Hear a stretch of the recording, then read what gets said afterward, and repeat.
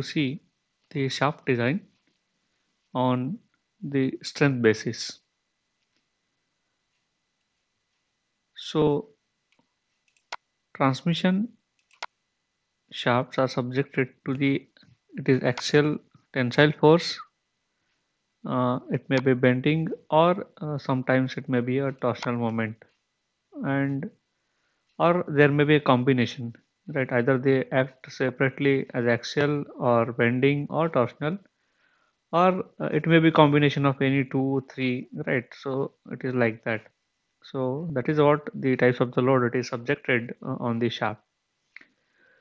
Then the design of the transmission of the shaft, it consists the determining the correct shaft diameter, that is from the strength and the rigidity consideration. So here we have to find out the correct diameter of the shaft based upon the different types of the load which they are acting on this. Now we will see one by one. Up till now we had seen that the separate cases. First we will see the separate cases, then we will see the combined case. So here the first is what when the shaft it is subjected to the axial force, right? So this is the shaft we will consider, and on which there is the tensile force P which is acting, and that is tensile in nature. So here the shaft it may be solid or it may be hollow. So we will see the first one, that is for the solid shaft, right? So this is the solid shaft which is having the diameter D. Now, if you want to find out the tensile stress, sigma T is equal to the load applied P and the area which it is resisting to this the deformation, right? So this is obviously circular, solid. So therefore, the area it is the pi by 4 d square. So this is what tensile stress induced in this the shaft when it is subjected to the axial tensile force only. Similarly, we can find out for the hollow shaft also. So, what is the difference? The only the area in solid, the area is completely that is pi by 4 d square we can take, and in the hollow, so inside there is a hollow part. So there are the two diameter, outside diameter and the inside diameter. So therefore, we can find out the corresponding tensile stress sigma T is equal to the load upon area. Now here, what is the area? That is pi by 4 outer diameter square do square minus inner diameter square. So that is the di square. So this is what the first case which already we are aware that when the only one type of the force, that is tensile force acting on the shaft, then how to find out the diameter. This is the ultimate or aim to find out, so that we can find out easily.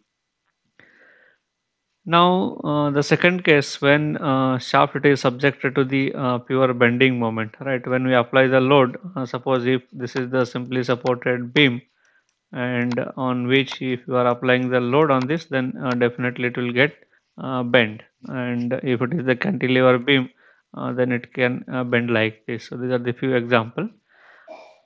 Similarly here, that the different types layers are there, that is the neutral axis, the upper part is compressive in nature, bottom part tensile in nature.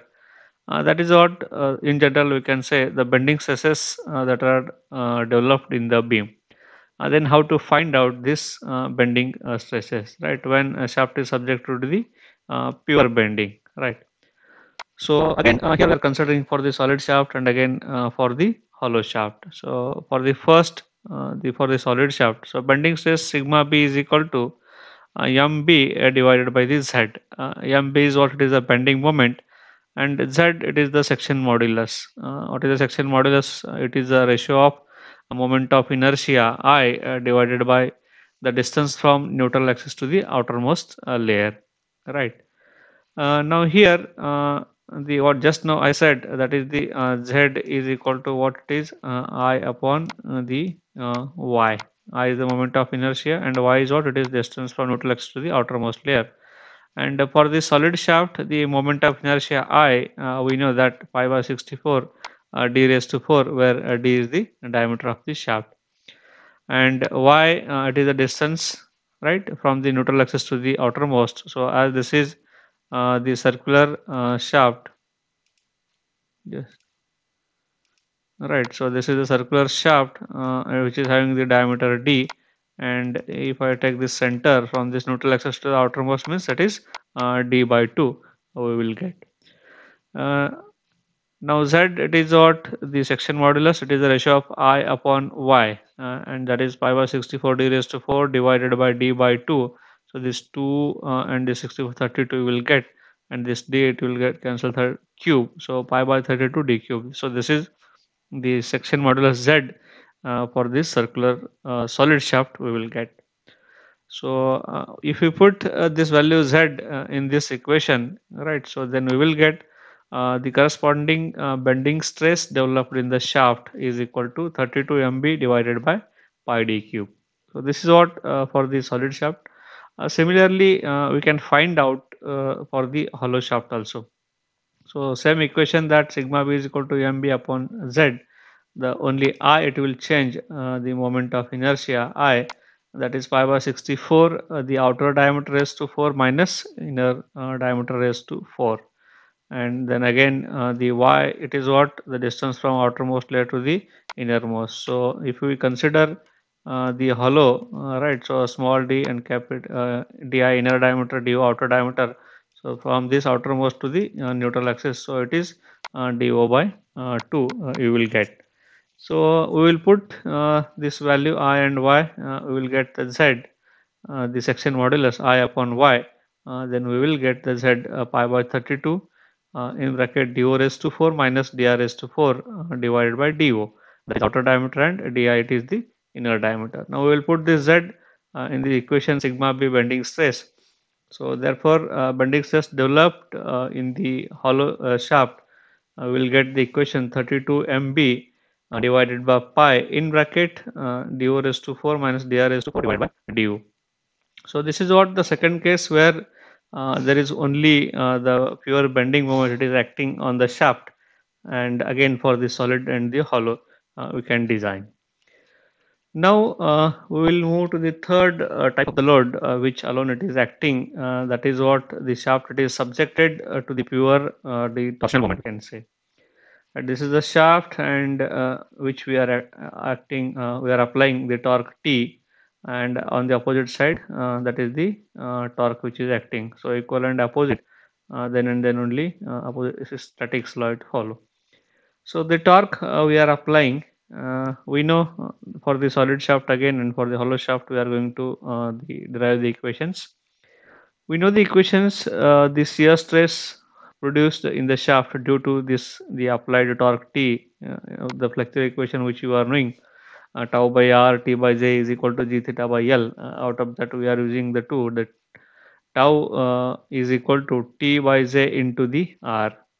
So where T is the torque, R is the what, the radius of the shaft, J is what, the polar moment of inertia of the shaft. Now we'll put all this value, what is the R and what is the J, then we will get the corresponding shear stress. So the R is the radius, that is what the solid shaft, d by 2 we are already aware, and J polar moment of inertia for this solid shaft, that is what the pi by 32 d raised to 4. So moment of inertia it is pi by 64 d raised to 4, and the polar moment of inertia J it is pi by 32 d raised to 4. That is what the difference, right?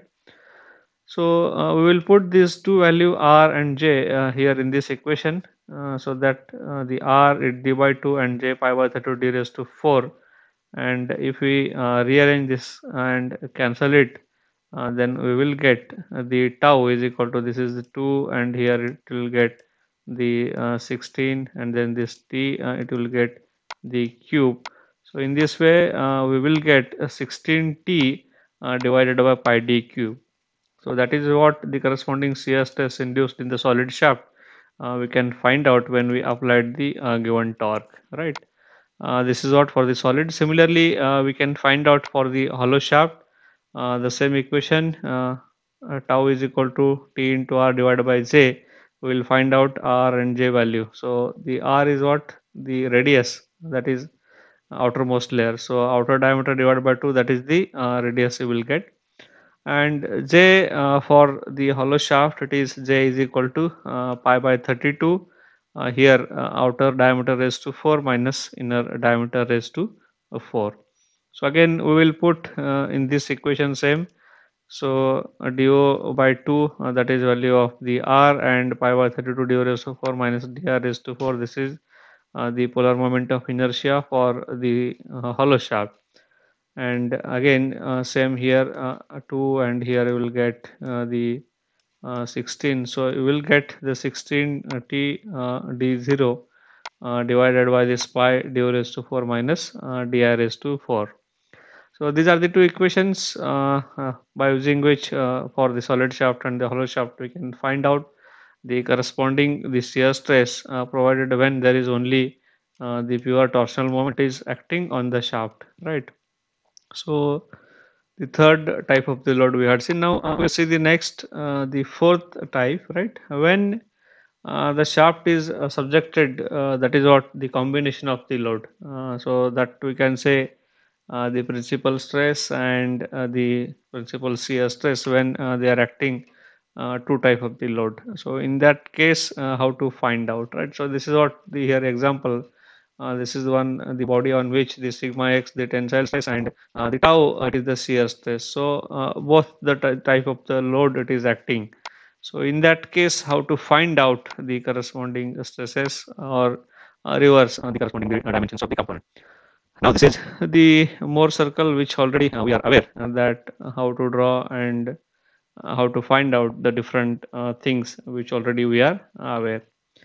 Now from this, this is the what the reference line, the baseline. This O to A, that is the sigma x, right? So which already we are aware. Then here sigma y it is 0, and on sigma x there is something tau. So based on this in the upward direction, and this is in downward direction negative, then you got this joining the diameter, then center point we draw on the circle. Now from this base point to the on the horizontal axis outermost layer O to F, that we can call it as the principal stress. So here we have to find out the principal stress sigma 1, and that is what the O to F distance we have to find out. Now here this O to F, it is nothing but the addition of the different the length. So I will divide O to F here. O to E, this is one distance, and then E to F, right? So O to E and E to F. So this we will get, and E to F, whatever distance it is there, it is the radius of the circle, right? So E to F and again E to B or E to D, these all are the radius of the circle. So instead of this E to F, I can write this E to B. So this OE plus EB. So this is what the sigma 1 we kept value. Now if you see that the we will put the value of O to E and E to B. Now see O to A, this is what just now I said, this is a sigma x, and this distance is what it is, the O to A, it is half O to E and half, that is E to A. So here we can write it as that the sigma x by 2 and this is sigma x by 2, then we will get total O to A, that is the sigma x. So this O to E distance we need the value, that is sigma x by 2, so that value we kept, and this E to B is the radius of the circle, and if you see here that is what one the right angle triangle we will get, right? So this is the base and this is the height. If we apply the Pythagoras principle, then base square plus height square, and this is square root, then you will get the hypotenuse value. So the base we know that sigma x by 2, it's a square, plus this is the height, that is a tau, it's a square, and if you take the square root, then you will get the E to B value. So same thing we kept here, this value base sigma x by 2 its bracket square plus this height, that is the tau square, and then square root of that, that is the hypotenuse. So we put the OE and EB value here. So by using this equation we can find out that is the major principal stress. Similarly, the maximum shear stress, if you want to find out, so the shear stress is on the vertical axis. So here, whatever the given the shear stress tau it is there, and the maximum value here you will get along this circle periphery here. So here it is the maximum. E to H distance is what? The maximum this shear stress. So E to H is nothing but again the E to B. These all are the radius of the circle. So E to H is equal to E to B. Now already we calculated the value of E to B here. So that is what E to be again base square and the height square. So similarly, we will get the tau max. This E to B is nothing but E to H, and that is the tau max. This vertical the distance, that is the maximum shear stress. You will get in the under root sigma x by 2 bracket square plus tau square. So this is what the fourth case when there are the two different types of the load acting, that is the principal stress and the shear stress, which it is acting on that we can find out. Okay, this is what we have seen the when the different types of the load acting on the shaft, and in that case how to find out the stresses.